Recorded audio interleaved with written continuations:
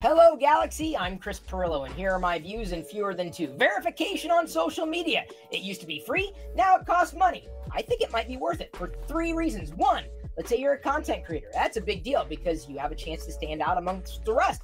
Plus, there's a problem with impersonation. So if you're a content creator, I think it's absolutely worth paying any company for quote-unquote verification, especially if that verification process is absolutely 100% verified value.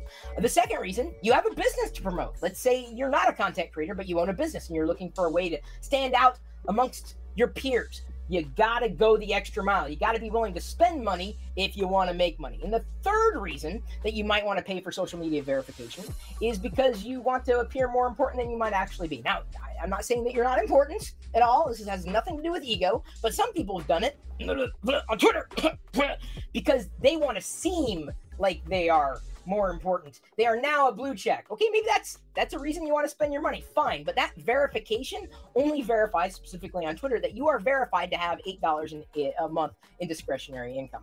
There are legitimate reasons. Absolutely, spend your money on the things that you want, that you need, that are going to return value to you. Just make sure that you're doing it for the right reasons, whatever those right reasons might be.